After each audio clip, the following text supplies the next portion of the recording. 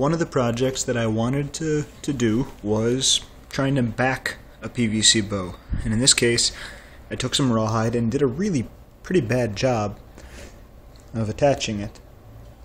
Wood glue, tight bond 2, slathered on the sanded surface of the bow.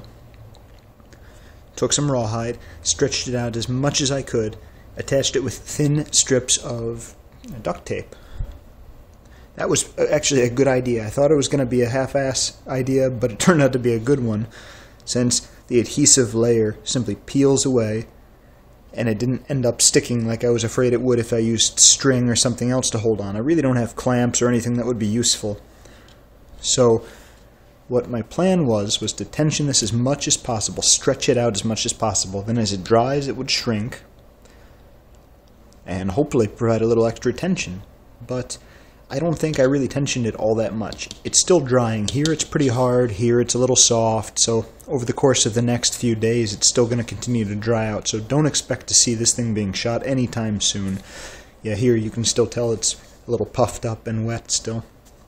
Anyway, so just a progress update.